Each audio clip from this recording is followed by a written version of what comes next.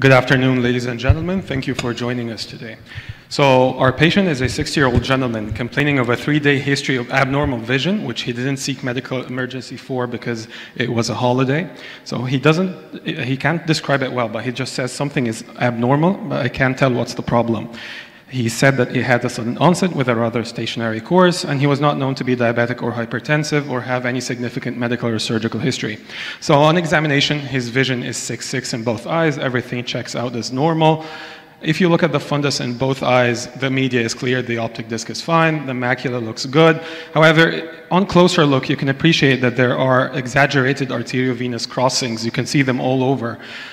This gave me a clue that maybe this patient has some sort of venous stasis or atherosclerosis happening, but nothing abnormal is striking here. So with further clinical evaluation, Ishihara was normal, so color vision was intact, as well as an Amsler grid. So at this point, you're faced with one of two options. Either that decide that the patient is normal, these are just floaters, or the patient is malingering and send them their way. Or you can consider that the patient is very assertive of their symptoms and maybe take the complaint a little seriously. So I decided to go with a neuro-ophthalmological assessment. I thought that if everything is normal anterior segment and posterior segment wise, then perhaps something happening on a deeper level. So I went with an OCT and a 24-2 automated visual field. And I said that this was urgent and it's better to be done today. So if we look at the OCT, it tells you that there is no cupping, the neuroretinal rim thickness is normal, so is the retinal nerve fiber layer thickness, so nothing much is happening on the optic nerve. However, when we look at the visual field, we start to see something happening here. So the patient has a visual field that is comparable in both eyes.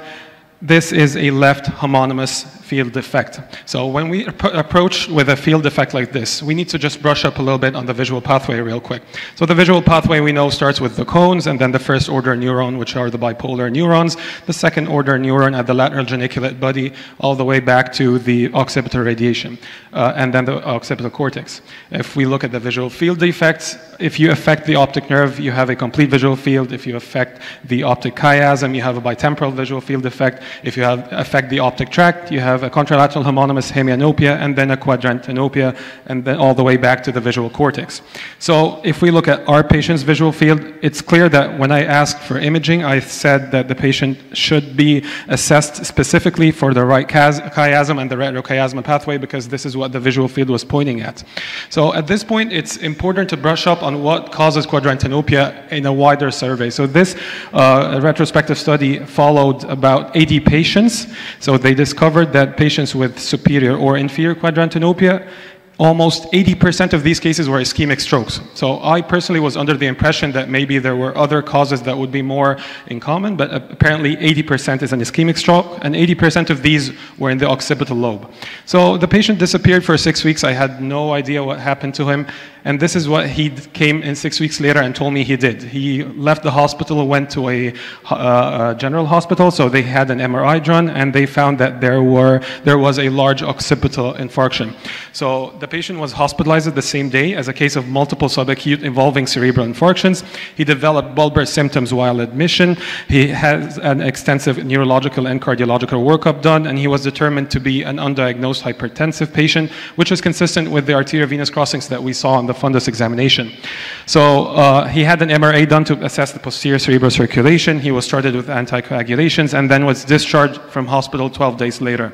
So he's scheduled for a cerebral catheterization because his cardiologist and neurologist did not think that the normal MRA was conducive to the picture that he had. So unfortunately, when I saw the patient 6 weeks later now, his vision was down to 0.2. He had a wandering look, which was signaling a progression in his visual field defect, and he had a slightly ataxic gait.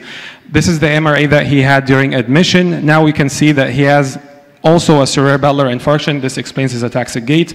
He has a pontine infarction, which explains the bulbar symptoms that he developed, and of course the occipital infarction that we've seen earlier on. This was the MR angiography, and it was normal, which is why they decided to go for the catheterization.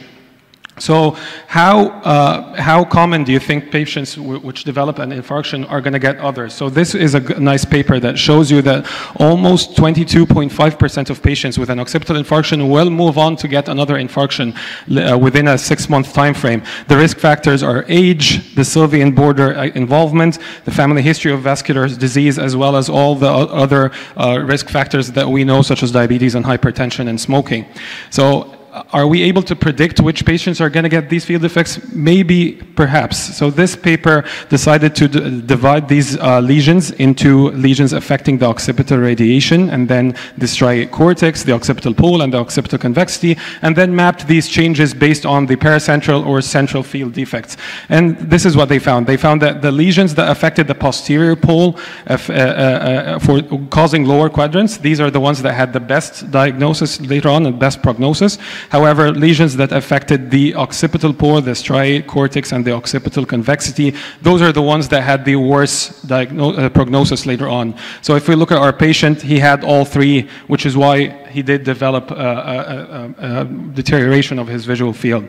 So are we really helpless? Is there anything that we can do for these patients? So this nice paper from NYU in New York, they decided to train patients which have visual field defects from quadrantinopias, from occipital stroke specifically, and this is what they find. They give them patterns of different frequencies, and they tell them to go home, and they practice these patterns at home, and this is what they found. If you look at the red curve, this is the intact field. When you plot the contrast sensitivity with the increasing frequency of the pattern, you can see that this is what a normal field would look like. However, the blue is a patient with a blind field before starting training, and then the green is after the patient started training. So you can see that there is a statistically significant difference in the contrast sensitivity appreciated by the patients after this exercise.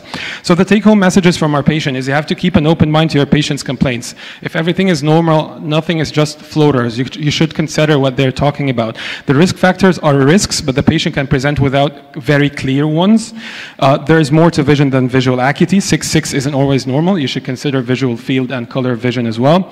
Visual fields save lives. You have to keep them in mind when nothing else seems wrong. And approximately 80% of quadrantinopias are strokes, so you have to act fast. A life is potentially in the balance. And thank you very much for your attention.